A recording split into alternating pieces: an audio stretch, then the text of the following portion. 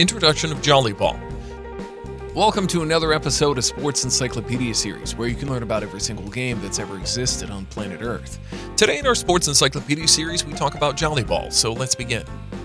Jolley Ball is a recreational sport that came into being as a combination of juggling and volleyball. The game has not yet gained the competitive level, and it's mostly played in small festivals and events to provide entertainment to the spectators.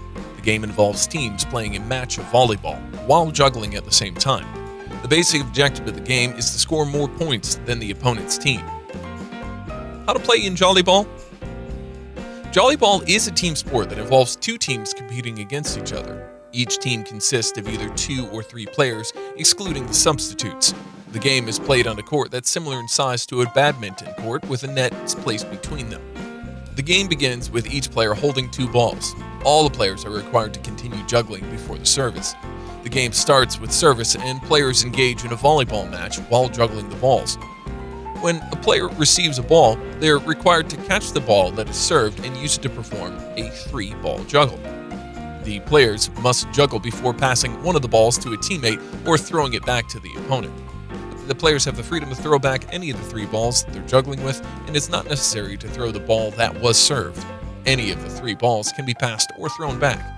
Similar to volleyball, both teams are required to pass the ball back to the opponent's side within 3 passes. The scoring in Jolley Ball is also similar to volleyball, where points are given if 1. The opponent's team hits the ball on the net, 2. The ball lands in the opponent team's court without them being able to return it, and 3.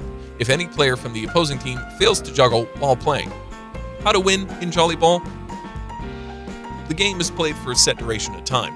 The team that manages to score more points in the given time is declared the winner.